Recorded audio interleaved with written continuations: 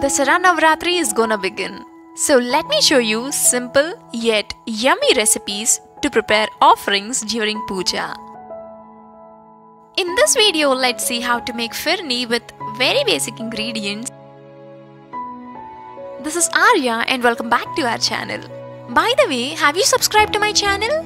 If you have not done so, then please do subscribe and hit the bell icon next to it.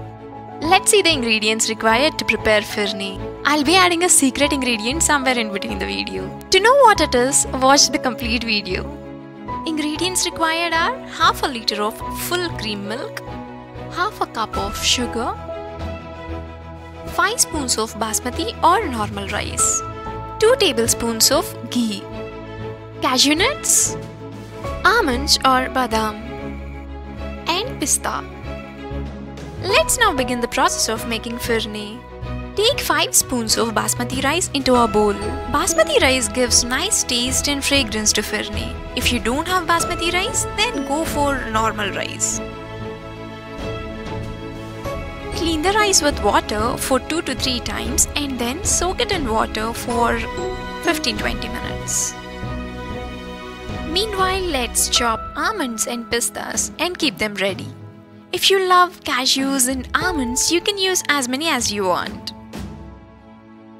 After soaking the rice for 15-20 minutes, drain the excess water out of it. Spread the rice like this and let it dry for 5 more minutes. It need not even become completely dry. Now transfer the soaked rice and cashew nuts into a mixer jar to prepare a nice mixture. More number of cashews add more creamy texture to Phirni. Make sure you don't grind it into a fine powder. Instead, let it be little coarse and grained. Take a bowl and add some cold milk to it. Now mix the already prepared powder in this cold milk properly. This way of mixing the powder in cold milk and then only transferring it into hot milk helps us in avoiding clumps. Take half a liter of full cream milk into a pan and then heat it. Make sure of 2 things here. Number 1, the base of the pan should be thick. Number 2, do not add water to milk. Once the milk is boiled, take the mixture of cold milk, almond and rice powder and mix it with this hot milk. Give it a proper stir and see to that there are no clumps formed. Close it with a lid and wait for 3-4 minutes. Stir it occasionally, like once in 2 minutes or something. Make sure you mix whatever is at the sides of the pan as well, because that is malai, that is cream, and that adds taste to Phirni.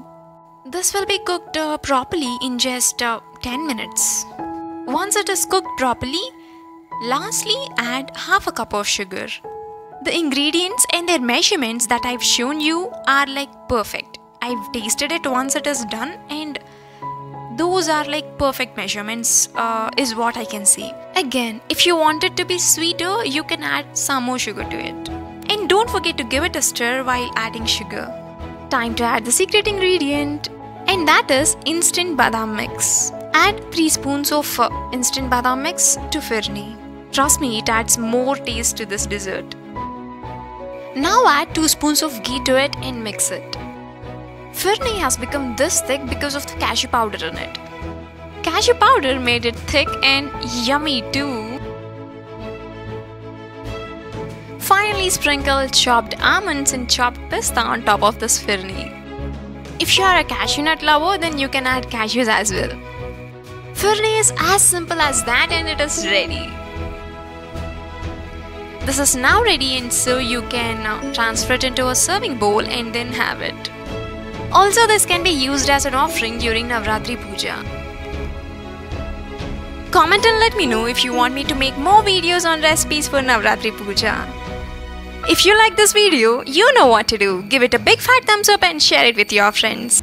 Also, I'll be posting Navratri special videos very soon. So, if you don't want to miss them, subscribe to my channel and don't forget to hit the bell icon next to it. Only then you will be getting notifications whenever I post a new video. You can also follow me on Instagram. I'll be providing the link in the description below. Catch me on another episode. Until then, stay home, stay safe, and stay connected with me.